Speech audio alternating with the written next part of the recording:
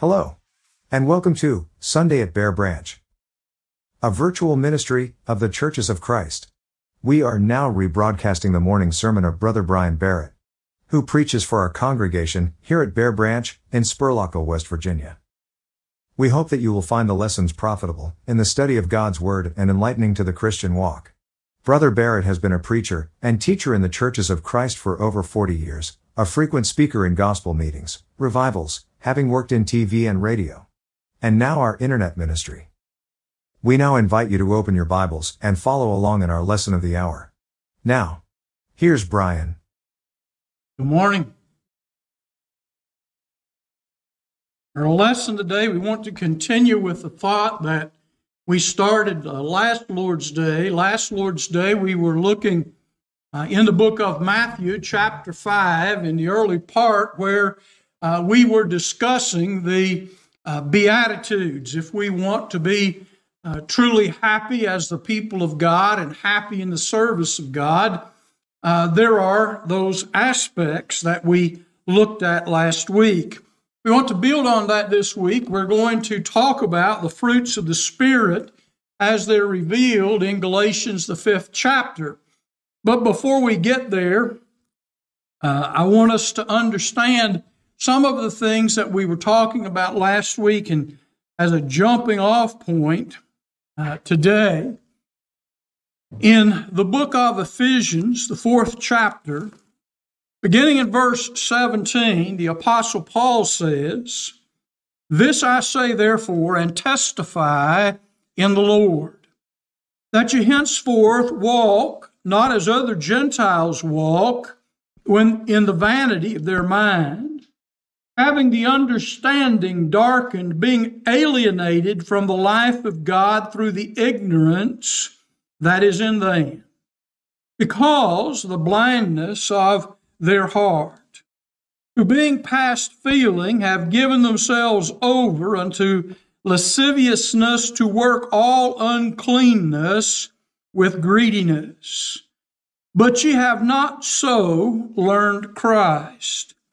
If so be that ye have heard him, and have been taught by him, as the truth is in Jesus. And be renewed, put off concerning the former conversation, the old man, which is corrupt according to the deceitful lusts, and be renewed in the spirit of your mind, that you may put on the new man, which after God is created in righteousness and true holiness." The Apostle Paul in these verses is talking about a transformation of the people of God. If we're exactly like we were before we obeyed the gospel, chances are we're not the people God wants us to be. There's a reason why in the plan of salvation there is repentance. There is a reason in the plan of salvation, as Paul tells us in Romans 6, that the old man of sin is buried with Christ in that watery grave of baptism, and we rise to walk in a newness of life. And in these verses 22, 23, and 24, part of that transformation is this, that we put off the things concerning our former lives and lifestyles. There's something to be cast off, to be put off. Then there is a renewing of the spirit of our mind. That's part of the process of repentance, is that the way that we act, the way that we think, our goals in life, all of that is transformed from the old person of sin to the new person. So we have to put off that former lifestyle and way of life, which was filled with corruption and darkness, sin, and then be renewed in the spirit of your mind. In the book of Romans, if we go back there for just a moment to Romans, the 12th chapter, In verse 1 and 2, the Apostle Paul says, I beseech you, therefore, brethren, by the mercies of God, that you present your bodies a living sacrifice, holy, acceptable unto God, which is your reasonable service. And be not conformed to this world, but be ye transformed by the renewing of your mind. Here we are again, that ye may prove what is that good and acceptable and perfect will of God. Put off the old person, the old lifestyle. Transform your way of thinking. Renew the spirit of your mind. And then the Apostle Paul says, put on the new man, which after God is created in righteousness and true holiness. And in order to get us to understand what he's talking about, Paul says, wherefore, based on those things, putting away lying, speak every man truth with his neighbor. What do we mean put off and put on? Well, Paul says, as part of that renewing of our minds, we put away lying. It's gone. And we speak truth, every person to their neighbors. Verse 26, be ye angry and sin not. Let not the sun go down on your wrath. People are motivated by anger, and anger fuels them, and they're filled with revenge and grudge and all that. Paul says, if you're angry, don't let the sun go down on your wrath. You need to fix whatever the problem is. Neither give place to the devil. And then he says, let him that stole steal no more. The thief. He has to stop stealing. You can't keep stealing and be a Christian.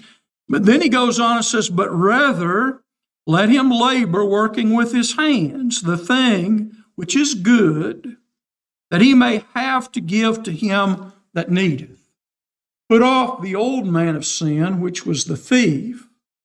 Put on the new man who will work at a good job, a good career, something legitimate instead of illegal, and let him have surplus to give to those that are in need. Before he took things from others that weren't his to supply his need. Now he's supposed to work with his hands and supply his need, but to also reach out to the needy with the intent that perhaps they won't be led to steal. Let no corrupt communication proceed out of your mouth, but that which is good to the use of edifying, that it may minister grace unto the hearers. Corrupt communication, corrupt speech, things that tear down, exchange that, put on the thing that is indeed after God. And as we go down through here in let all bitterness and wrath, verse 31, anger, clamor, evil speaking be put away from you with all malice. And be kind one to another, tender-hearted, forgiving one another, even as God for Christ's sake hath forgiven you. Put off, change the way you think, put on. This is the thing of transformation. So what we might say this morning is we're talking about BC, before Christ, before Christianity. Whatever that was, we have to turn loose of that. And then we're going to talk about what happens after Christ, AC. It's not the BC and AD. We're talking about before Christ, before Christianity, and then after Christianity, or after we become a Christian, the things that we put off and the things that we do. Now, with that being said, when we go over to the book of Galatians, the 5th chapter. Most of the time we look at verses 19 through 21 as the things that we shouldn't do. It's one of those lists of sin. And we talk about that, quite a bit when people are saying, well, what does it mean to be a Christian? We'll go there and we'll talk about, well, if you're a Christian, you won't do this, you won't do this, you won't do this. This is sin. These are the things you need to repent of. If you do these, you're not going to inherit the kingdom of heaven. But a lot of times we just leave it there. But this concept of before Christ, before Christianity in our life, and then the renewal and the transforming of our mind through repentance and understanding brings about a change. And that's what's listed here in the rest of the chapter that we generally speak of as the fruit of the Spirit. And so if we look at the latter part of the 5th chapter, starting at verse 19 and going through verse 26, what we have here is that same concept that the Apostle Paul used with the church at Ephesus. There are things that we must put off, and there are things that we must put on. And the fruits of the Spirit are the evidence of a renewed mind. How do we know that a person has truly repented? How do we know that a person has truly changed their way of thinking? And as Jesus says, by their fruits ye shall know them. We have people who think they can live together and still be a Christian. We have people who believe that, they can deal drugs and illegal things and still be a Christian. We have people who believe that, a little this, a little that, we can do this, we can do that, and it's still okay. Well, if we look at the things that they're doing and the fruits of their lives, nothing's changed. Nothing has really changed if, they're still involved in those things. Now, when we look at the latter part of the 5th chapter about the fruit of the Spirit, beginning in verse 22, it says, but the fruit of the Spirit is love, joy, peace, long-suffering, gentleness, goodness, faith, meekness, temperance. Against such there is no law. The others, there is a law, and the law is so strict that they which do such things shall not inherit the kingdom of heaven. It's a pretty strict law. That's the law of sin and death. It doesn't matter which sin. Sin is sin. Sin separates us from God. Isaiah 59, 1 and 2. Hides his face from us, closes his ears off to our prayers. Now, as we look at this, these two lists, if you want to call them that, when we look at the first part, adultery, fornication, uncleanness, lasciviousness, these works of the flesh have to do with the lust of the flesh. Adultery is illicit sexual relations between a married person, at least one, and another. Can be between two individuals who are married to others.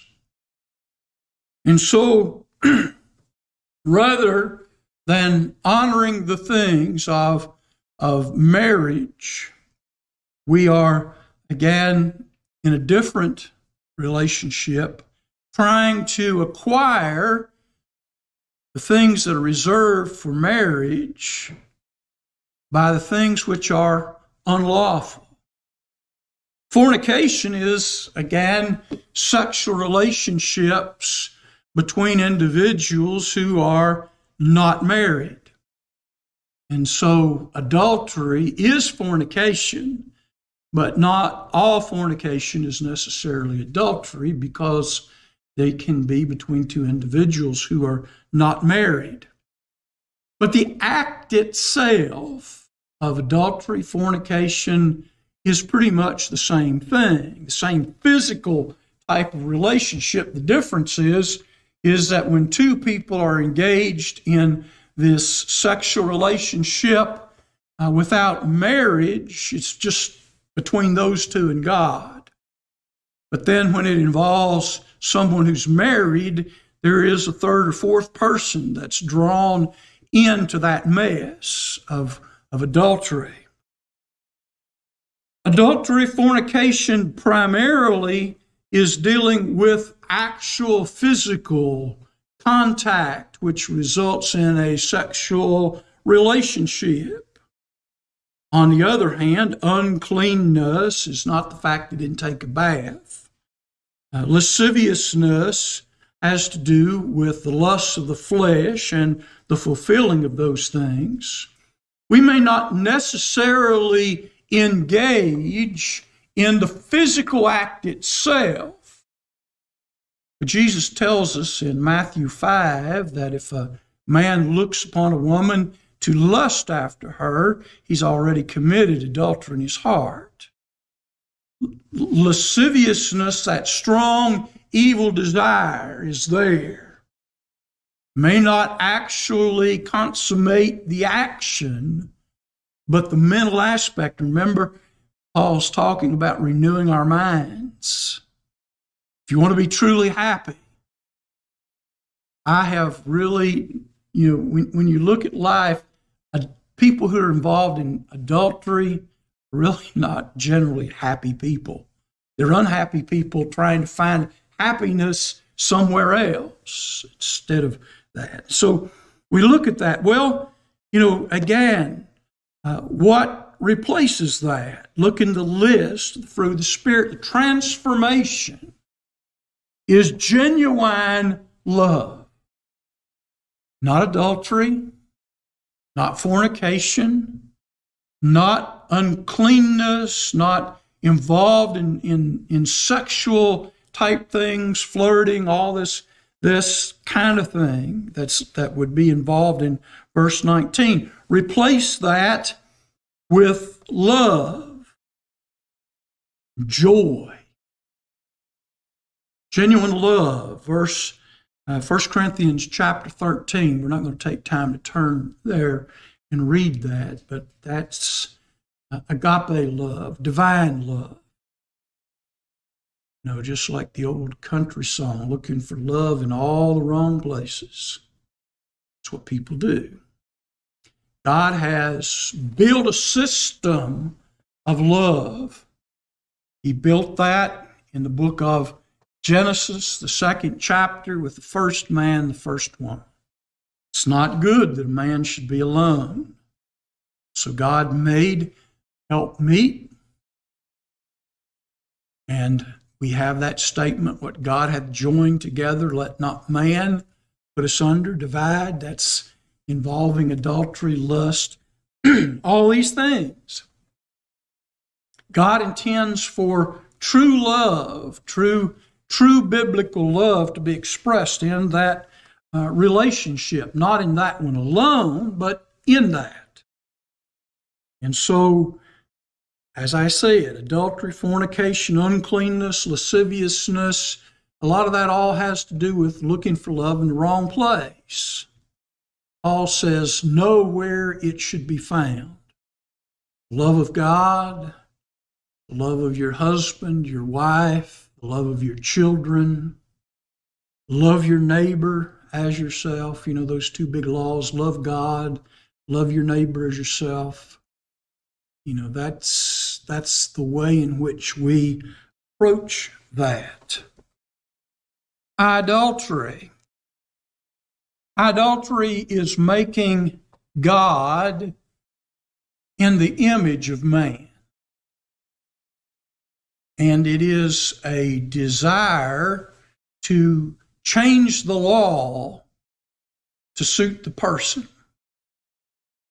Why you suppose when we read places like Romans, the first chapter, why is it people decided not to retain God in their knowledge?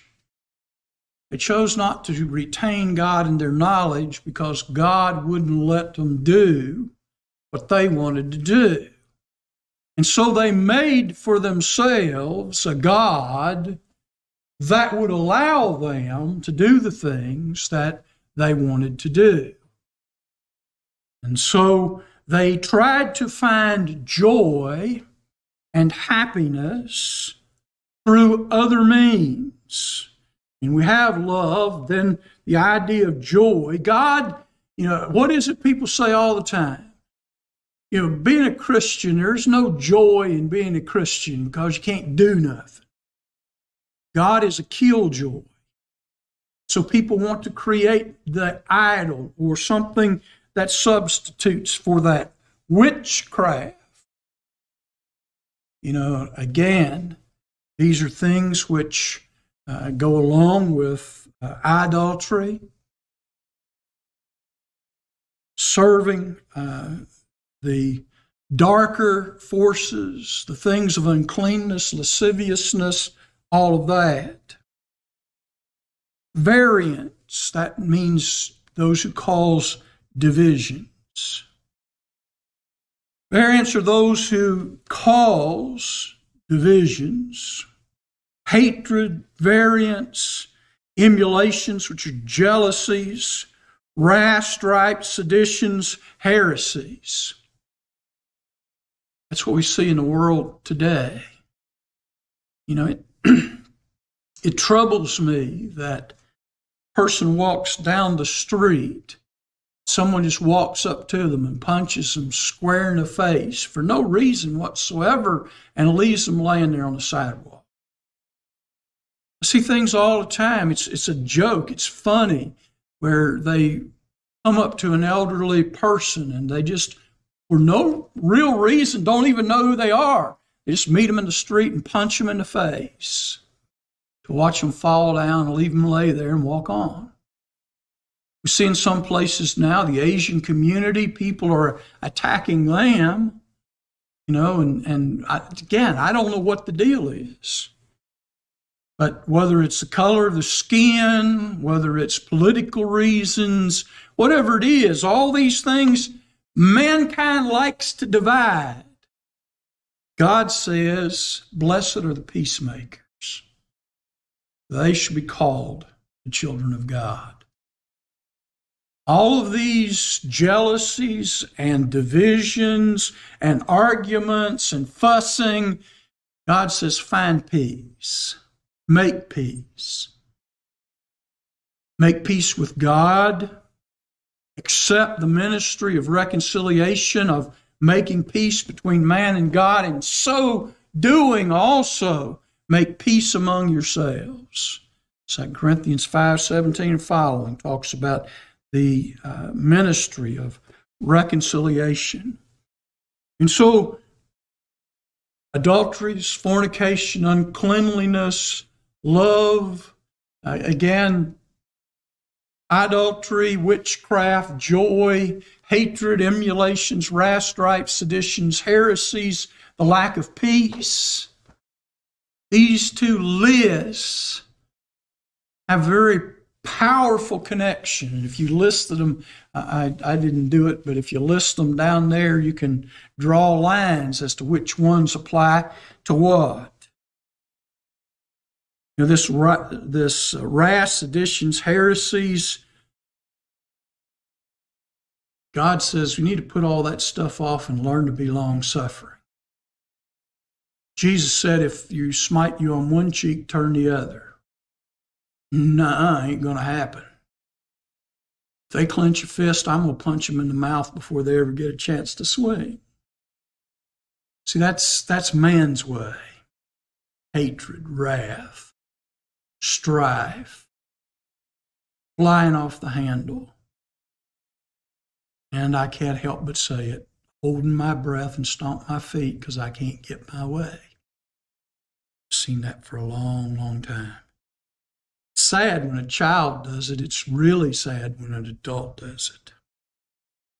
Because they can't get their way. And they resort either to some type of physical strife, violence, those things. God says, learn to be long-suffering. Learn to be patient. That's what long-suffering is, patient. It's the word patience is used in other places, just like for love, the word charity is used in other places. When he looks at these things, he says gentleness, kindness. Rather than dividing and hating and spiteful, exercise some gentleness, some kindness. Put off all of these violent tendencies, emotional stuff that gets out of control. Paul said, be angry and sin not. Something's going to make you mad.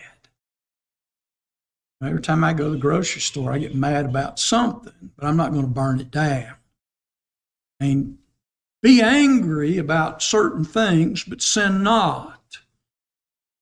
And again, kindness, gentleness, envyings, murders, drunkenness, revelings, partying, out of control. Usually, again, drunkenness is one of the things that you find with revelings, banqueting, celebrating. And people ask about social drinking. Is it wrong to drink socially? Well, generally, when people start drinking socially, somebody starts acting stupid. It's not about the fact that somebody drank a beer or that they had something to drink. There's always one person there who can't be happy till they're stupid drunk. And then they mess up, and then they get involved in all these other things that we're listing here. Gentleness, goodness. Goodness is an upright heart. To me, goodness is the opposite of uncleanness. Uncleanness is defiled. It's the things which defile a person. Jesus, when he was on earth, said, it's not what you put in your mouth that defiles a man, but it's what's in the heart of man that defiles a man, that comes out of the man.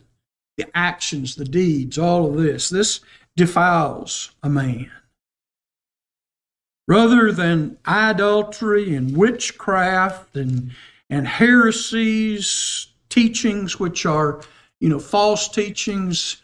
I don't like that teaching, so I'm going to teach against it. I'm going to come up with something different. Church has been divided for 2,000 years over these various heresies that arise as somebody doesn't like something, and so they go about trying to prove that basically God was wrong, and this is why.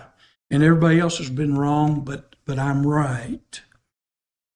Faith, rather than idolatry, witchcraft, being motivated and moved by all of this, be filled with faith. Faith comes by hearing by the Word of God. Meekness, gentleness. Still looking at that list of putting off the wrath, seditions, heresy, strife, envy, meekness, gentleness, temperance, self-control. All those anger issues and all those, it's got to change. It's got to stop. It's not the promise that I will do it. It's the fact that we've been transformed by the renewing of our minds, and we're set to prove what is that good and acceptable and perfect will of God as we set about to do the latter things of this chapter, the fruit of the Spirit, to develop that. Now, fruit doesn't develop overnight, not generally. There's a bud, then there's a bloom, and then there's a little teeny thing that we know is the fruit, the apple, the peach, the pear, the cherry, whatever it is. But it's going to take a while to develop. But the idea is it's developing. We can't have it all right now. Some things will take a while. Some things we'll have to work on to produce that fruit in our life. Self-control. The Apostle Paul says, against these things there is no law. Now let's look at that for a minute. They which do such things shall not inherit the kingdom of heaven. I don't get any stricter than that. And against such things there is no law. Law tends to regulate actions. And so, in order to regulate, the physical relationships and all that, marriage is designed. There's laws about marriage and fornication and all these things. In order to regulate that, there are laws. There are things you can do, things you can't do. There's things you should do. There's a lot that's involved in that. But Paul says, you know what? Divine love has no limitations.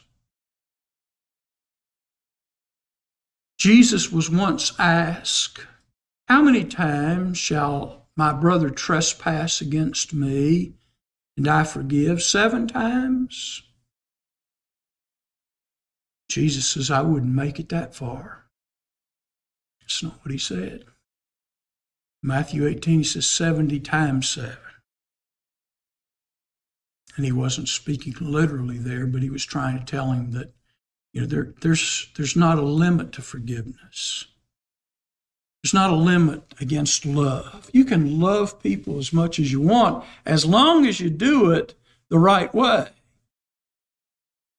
There's difference in the Greek between agape and phileo, types of love, brotherly love, neighborly love, and eros. It's not necessarily a word that finds itself into the New Testament, but eros is the Greek word for which we get the word erotic.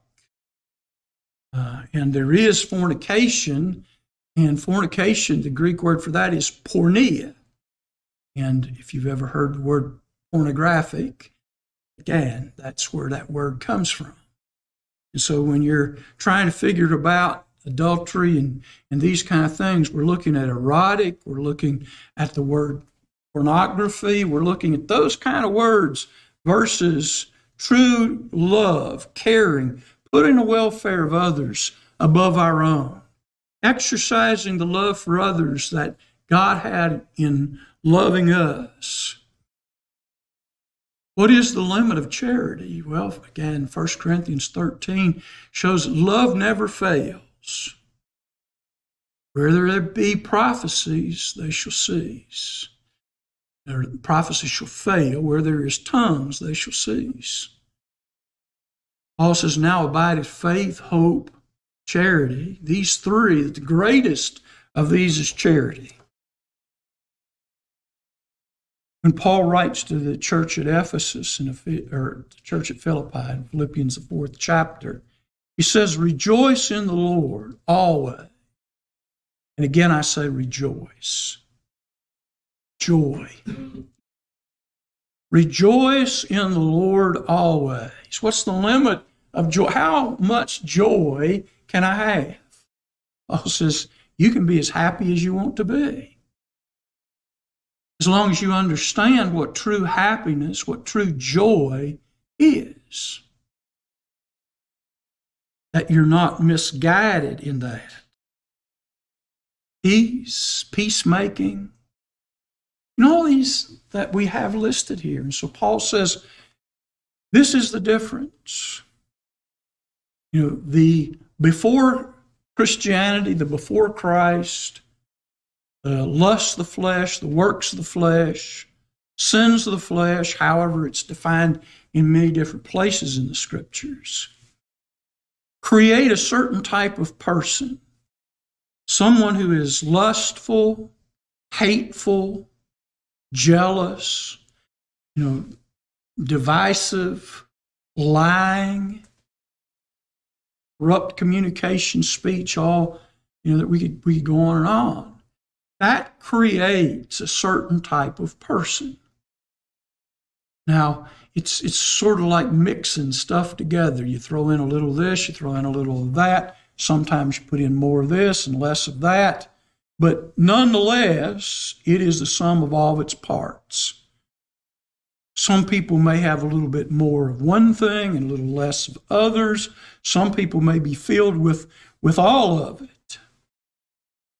But it creates a person which Paul says can never enter the kingdom of heaven.